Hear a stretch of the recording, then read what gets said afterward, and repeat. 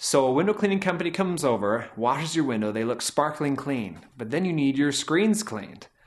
Well, you can either have them clean the screens for you or you can do it yourself, and let me give you some tips on how to clean your screens.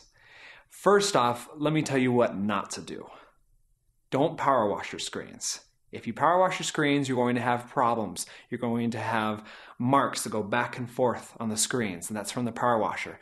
Worse, it could ruin your screen completely and rip holes into it. You do not want to power wash your screens.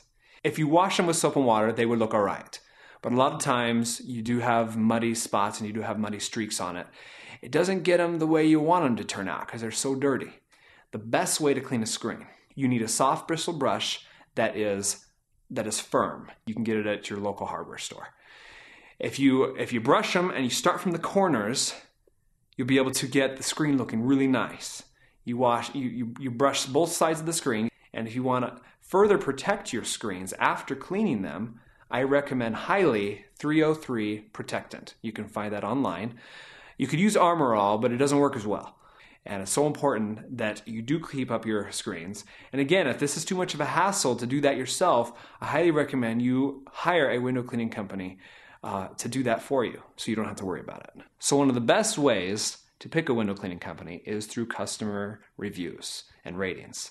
If you already know the window cleaning company you want to use, I highly recommend you go to their website because they'll have reviews from their current customers. And a lot of times if you contact that company directly, they will give you references of companies that they use. You actually talk to someone on the phone, which is very important. I would highly recommend that you ask them for references so that you can call their customers that use them and ask them whatever questions you'd like. If you don't know what kind of cleaning company you want to use, I highly recommend you go to ServiceMagic.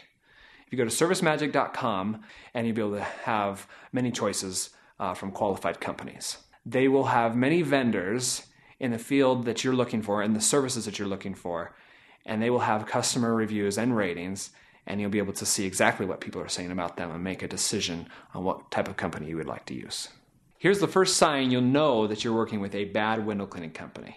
You're on the phone with them and you're asking them for a price and you're asking them to set up an appointment and they're arguing with you or they're pressuring you.